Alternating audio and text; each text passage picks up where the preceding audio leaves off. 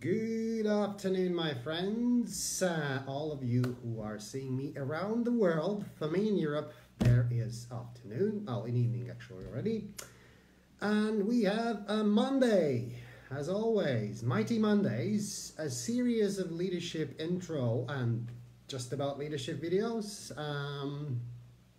Every Monday afternoonish time. And today I would like to address a question to you, my audience. Can anyone be a leader, even as a street cleaner? Can you be a leader? Over the past couple of months, I have been asked many times on the subject of leadership. Many people are confused about the world, what that implies, what actually leaders need to do, how they have to distinguish themselves as leaders. Also, they have asked me questions, probably from people from the lower than the medium level.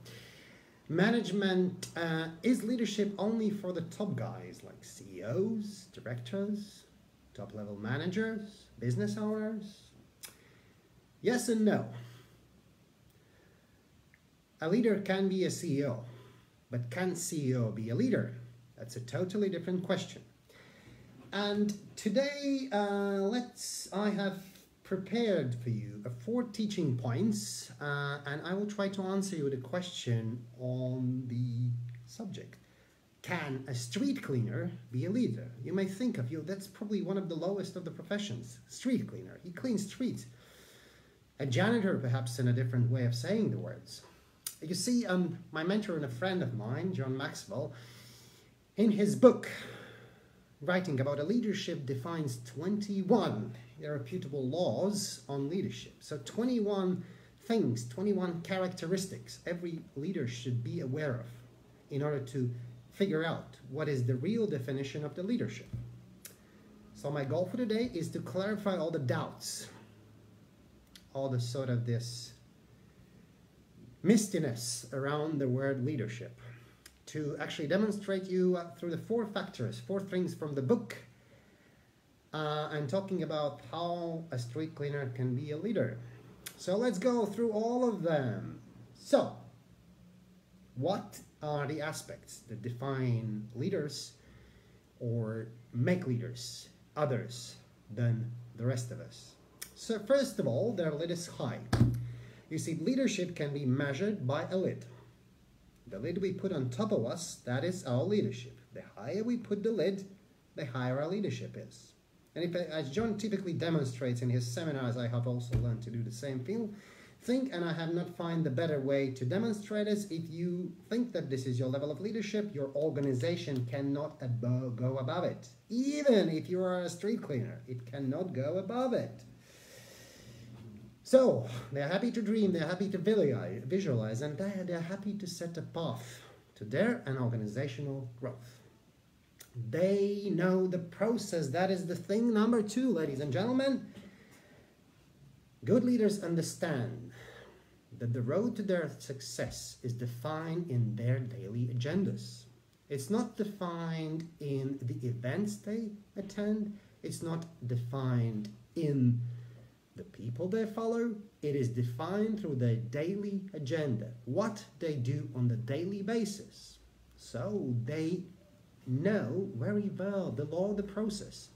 So you can't go through the leadership growth in one day or through a single event. You have to continuously apply these things into your life and then grow and then reapply or learn new things and apply again. So that's how it all goes. Number 3. They know how to navigate.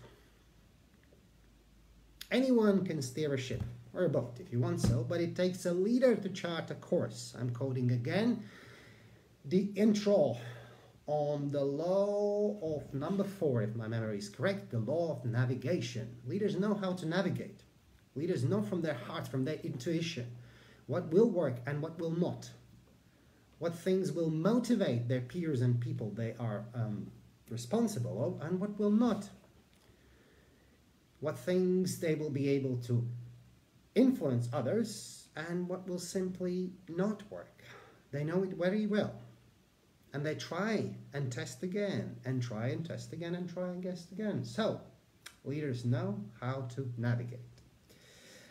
And number 4, which I think is pretty vital for every leader, they lead by example. If they can't get their team be inspired, they show how to do. And that's how they inspire their team. I have heard many times on how leaders actually have inspired their teams, their peers, to achieve greater results and perhaps overcome enormous odds to get to their objectives. One of the stories that I read recently, which kind of demonstrates me how creative leaders could be, comes from the D-Day. From the D-Day, and the story I read in the book Wild at Heart. It so inspired me. It's a great example on how to lead by example. So the story is about Brigadier General Norman Dutch Cotter, an assistant division or commander of the 29th. And during the D-Day offensive, so during the course of the day, he came across to a group of infantrymen led by a captain who were pinned down by Germans. And Germans were situated in a farmhouse. He asked the captain in command, so what is going on here? What is wrong? Why you are not taking that farmhouse? Well, the captain, with a bit of confusion, kind of asked, "Sir, but I'm sorry, they are shooting at us." And you would kind of expect me, so you would kind of expect during, it's a D-Day, I mean, it's a very fierce and, you know, and a massive battle going around these guys. And you would expect the general would start yelling at them to encourage them. Of course, he's furious. I mean, how can this group of men cannot take a house of an enemy that is shooting at them? They have to do that. That's the objective. That's the goal. And then the general becomes creative. He asks the captain, "What do you think will happen if I will show you how to take the house?" Captain says, "Well, yes, sir. Indeed, then we will know how to actually attack an enemy and take an objective." General says, "Very well. Can I borrow from you a couple of grenades?" Captain says, "Yes, please, sir, do so."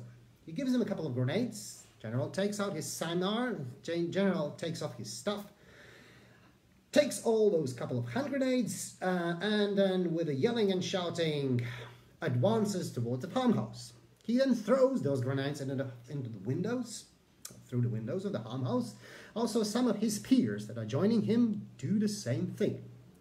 Then, all those people wait till the grenades explode, and they carry on in their rounds.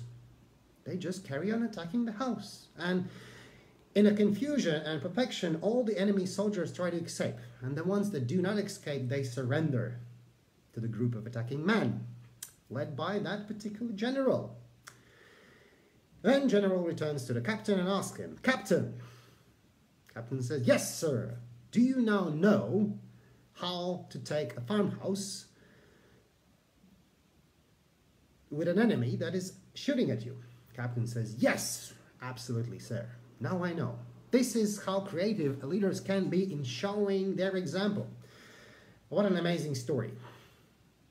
Of course, we've gone through 4 items, 4 things in our list, and there are much more. As I've told you, John Maxwell has wrote on 21 irrefutable laws about the leadership. Irrefutable things that apply to every leader's life. And I have shared with you only 4 of these things today. Do they work? Can anyone be a leader? As we've stated in the title of this Facebook Live video, questioned actually ourselves, can a street cleaner be a good leader? So let's go through 4 of them. Let's kind of remind ourselves and let's look at them through the street cleaner's perspective. Not protective, perspective. Again, I'm missing my words, misspelling them. Anyway, their lid is high. It's pretty easy to explain. You know, street cleaners, I have worked as a street cleaner when I was age of 15. My salary was, I think, $20 a day. Sorry, not a day, a month. Their lid is high. I couldn't get my job done with an ambition to get a street clean. with an ambition how to get my sector of the street that I was responsible for clean. How to shovel the snow in the winter. And trust me, I'm from Latvia. And we sometimes have proper winters with deep, deep, deep snow, and it takes a lot of effort. And it was back in 1993 when I had my first job ever in my life as a street cleaner. And trust me, and those days we had a loads of stone, like, you know, a couple of feet, 1 meter. And it takes a great load of effort to clean it. So I had to have an ambition, big lid. They know the process, of course. Everyone thinks that it's kind of easy. You take a shovel and you just go and clean the street. But you know, sometimes there were more difficult jobs, how to do that. So I had to grow myself. I had to learn new things. Like sometimes the street may be covered with the concrete plates, and in between those plates you may have tiny bits of grass in between them. And then the only way how to sort of chop that grass off, you can't use any sort of mowing machine. If you say so, you have to use some other skills, because the grass is like, it's about, I don't know, a couple of inches above the tarmac. So what you do, you take another type of shovel and you ask some people to sharpen it, almost as the sharpness of a good knife, and then you sort of chop it off. It's a very difficult job, so you have to learn the skills, and you have to trust the process that every day as you do this thing, your knowledge grows. So we have gone to 2. For the street cleaner, they know how to navigate, absolutely, for sure, for any street cleaner. They have to know how to clean it quick. I mean, can you imagine, back in the day we used to have snowstorms for, you know, a couple of hours, you use the snow, and then you can imagine, and then you clean it, and then it comes back again, and it's come back again. Even in the countries more north to us, like Sweden and so on, it snows for 2 or 3 days, non-stop. So you have to come back to your job again, and clean and clean and clean again. And you have to do it pretty quick, because if you don't, people get annoyed, and they may have fall down and get injuries, and then you may be held accountable for that. So you have to know how to navigate, even if you are just a street cleaner. And number 4, we have gone to the last one. The last one is lead by example. I'm not sure if you walk around your town, if you walk across your town, but I love walking, and I live in Riga, Latvia. I reside here. I travel a lot, and I work in other cities, in other countries, but I live here. And as I do my walks around the streets, even in the winter when it snows a lot, I immediately spot when there's a quality street cleaner on that possesses all those 4 characteristics. This clean, that part of the tarmac is clean all the time, every time, no matter it snows, it is icy or so, and it's always clean. It's not slippery, so it's more or less you have a piece of sand tossed on top of it, or even a salt, so ice starts to melt, and so on. They lead by example. They show how to do things quicker and better, and others then can see their goals. Obviously, they can see what should be their goals. The people that can't do that quick, or they're a bit lazy in cleaning their sectors of the roads, they have to be led by example, as the same general did, how to do that. So, can a street cleaner be a leader? You know, as in mathematics, you take a theory and then you prove it. And you need 3 points, 3 more or less bullet points, 3 touch points to prove your theory. That's a very ancient knowledge I've used for it. I think it's more than enough to do so. Yes, a street cleaner can be a good leader. A person can possess good leadership characteristics. Though, from looking into that person, we don't see him as a manager. He's not, perhaps, at that moment, but he's a leader. He has a high lid, he has an ambition to keep his street clean, to keep all the houses and homes clean and nice and tidy and shiny, so he may do other things. He knows the process, he knows that he has to learn new things even on a daily basis, how to do things quickly. He knows how to navigate, how to do his job quick. And the 4th one, he leads by example. His sector or her sector of the street is clean. So, ladies and gentlemen, today we have proved the fact that leadership is not about a title. It is about you. Sorry on pointing you with a finger, but it is about you, about the person. Thank you for watching. I hope you enjoyed it. Once again, I think I didn't tell my name in the very beginning. Sorry about that. My name is Janis Janovskis, and I am a John Maxwell leadership coach, trainer, and speaker. And it was my pleasure to conduct this live demo to you on the matter of leadership on Mighty Mondays. Again, thank you for watching. Thank you all the people that supported me. I saw many comments, now I see only 2 on the screen. So Vemino, thank you. Zara, thank you also, well, for supporting me with a nice comment, thumbs up thing. They also helped me a lot. In case if you want to send me your opinion, what do you think about my videos, or you want to know more about leadership, feel free to leave a comment below this video. It will be saved in my Facebook feed, or feel free to reach me out on a Facebook through my Messenger account on my private personal profile, or through my Facebook webpage, which is Janis Janovskis Consulting, so you can use a Facebook church. So lads, ladies and gentlemen, thank you for watching. Have a very nice day in that part of the world where you have evening, and have a productive day ahead for those that have just started their days. And for those that are going to sleep, have a good night. See you next Monday. Bye.